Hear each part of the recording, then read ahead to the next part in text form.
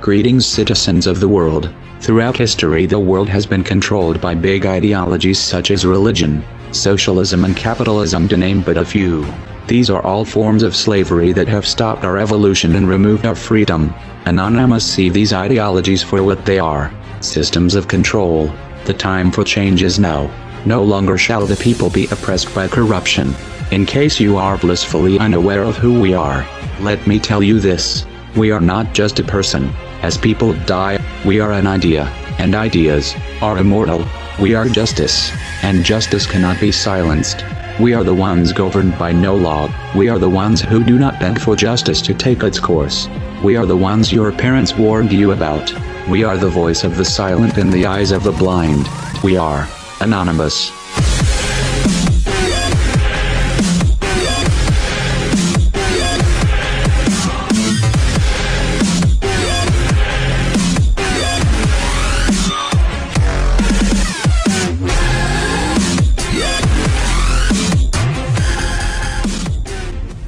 The tendency to relate past events to what is possible in the present becomes more difficult as the scope of the geopolitical environment changes. It is a useful thing, then, to ask every once in a while if the environment has recently undergone any particular severe changes, thereby expanding our options for the future.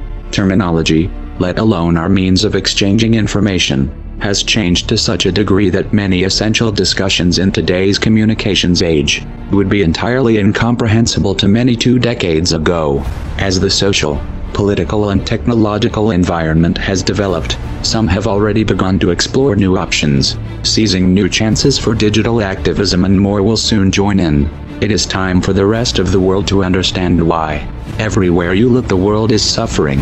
Wars of aggression, companies dumping toxic waste everywhere, governments supporting the poisoning of our water. 1/3 of the world goes hungry, while the other 2/3 throws away 1/3 of their food. We are digging up all the coal and oil of our planet instead of researching renewable methods. Governments and corporations constantly lie, kill, and extort the entire planet's population just for profit, where in America the richest 1% have 42% of the money. You shouldn't have to be convinced that the system we live under must come to a stop.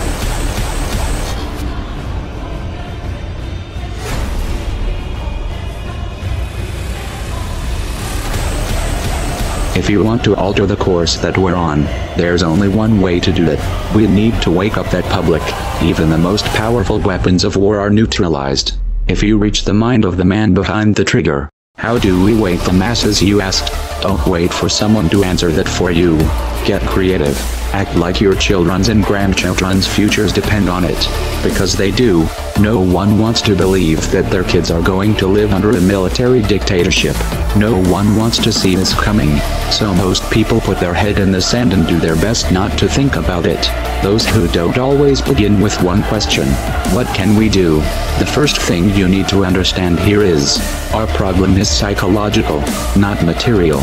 You have the means to take back your power, and you don't need a set of specific instructions. You don't need someone to hold your hand and explain your role. You don't need someone to give you permission. Are you going to push this out of your mind because it's uncomfortable, or are you going to convert that discomfort into a driving force? No one can make that choice for you. I will tell you this much, Bo: if that thought itches in the minds of enough people, we will figure out a way to scratch it. And if that driven feeling is fully established in your heart, you will find a way to make it spread. The odds don't matter anymore. If you understand what we are facing, then you have a moral responsibility to do everything in your power to alter the course that we're on, regardless of the odds. It's only when you stop basing your involvement on the chance of success that success actually becomes possible.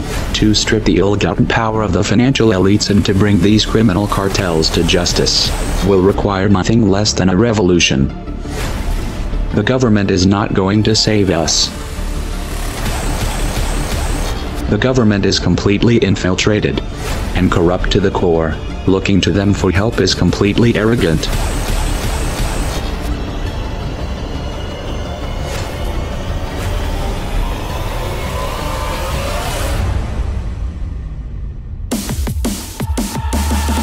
We have to actively work to wake up as many people as possible about what is happening and the direction we are heading.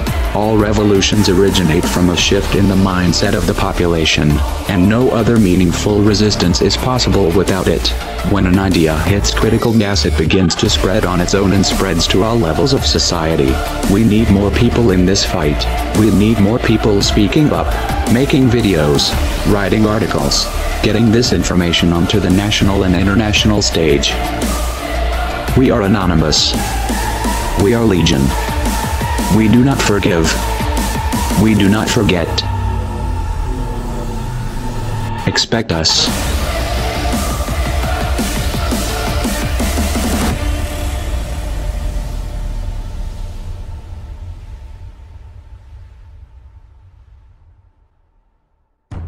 We decided long ago that the dangers of excessive and unwarranted concealment of pertinent facts far outweighed the dangers which are cited to justify it.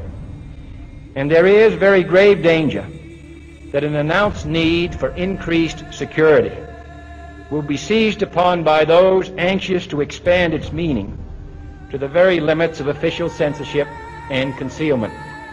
That I do not intend to permit to the extent that it's in my control.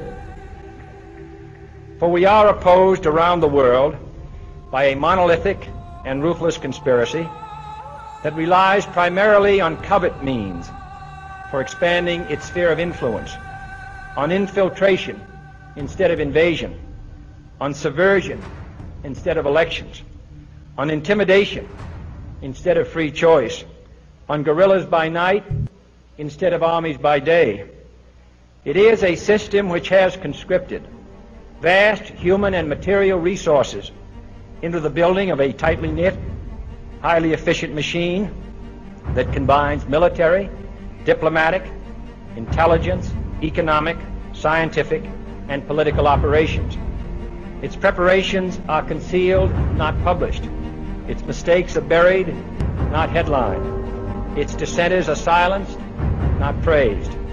No expenditure is questioned, no rumor is printed, no secret is revealed.